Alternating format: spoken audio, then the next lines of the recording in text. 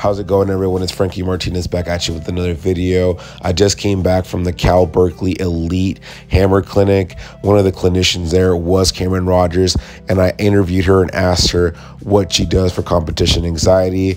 I have an athlete that suffers from competition anxiety, and I wanted to help her out. These are her answers. Also, like a couple questions. Yeah. All right, so what's helped you to most control your anxiety in competition? Ooh, first off, hey, what's up? And then, okay, for me personally, I realized I need anxiety to throw. So that's like one of the biggest things that I realized my freshman year was that I love fear, I love anxiety, I love pressure, which sounds really scary. But for me, that's when I always perform my best. I love high stress situations.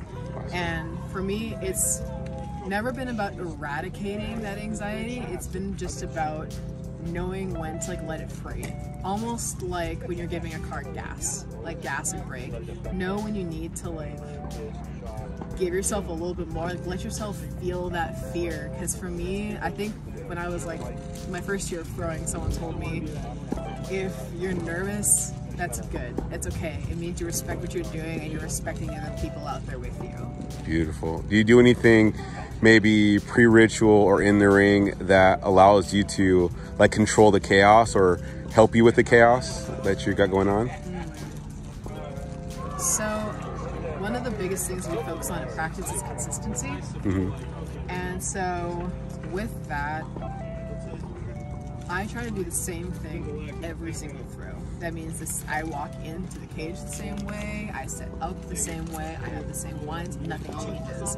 Because you don't want to be relying on, it sounds kind of crazy to say, you don't want to be relying on luck when it comes to competition. You want to have practiced everything to a T, so you know exactly what you're doing. You can't control what anybody else out there does, but you can control what you do.